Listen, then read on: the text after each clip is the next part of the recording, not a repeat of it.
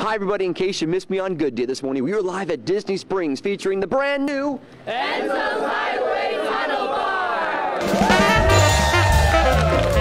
Back in the days of Prohibition, people had to hide their booze. Well, that is the theme here at the new Enzo's Hideaway Tunnel Bar in Disney Springs. The entrance is not that obvious. You gotta find it.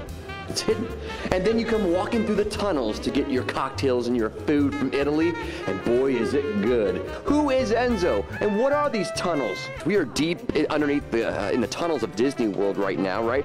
And who is Enzo, and why is he hiding? So Enzo is our patriarch here at Enzo's Hideaway, and he actually found these rum tunnels underneath once he purchased the terminal. The airline terminal, the abandoned airline terminal. So this is back in the Prohibition days we're talking. This was Prohibition era Hideaway. We're offering Roman-inspired Italian cuisine. So which means what? A little bit of a mix, eclectic kind of mix of things. We've got some meatballs that are using some pork, sausage, some veal, and some beef.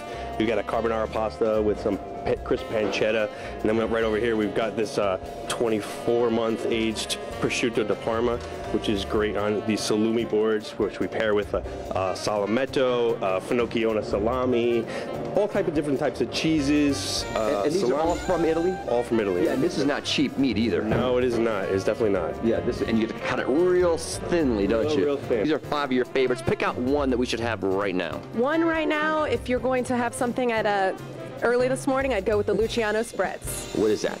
So that is done with blood orange juice. It has Salerno blood orange liqueur, and then we've done a little bit of Cappelletti, which is in the Aperol family, and then it's topped off with just a splash of Prosecco. What's that burn?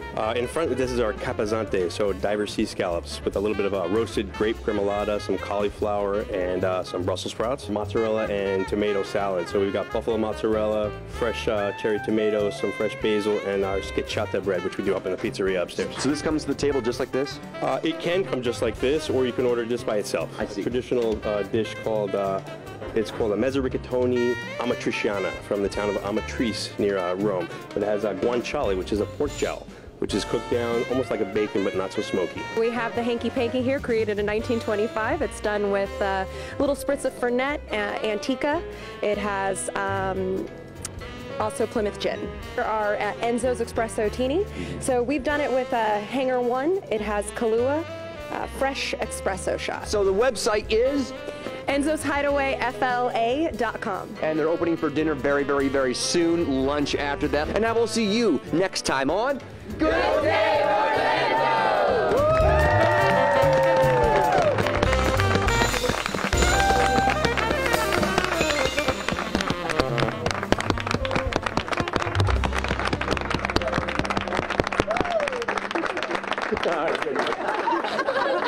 Go warm up.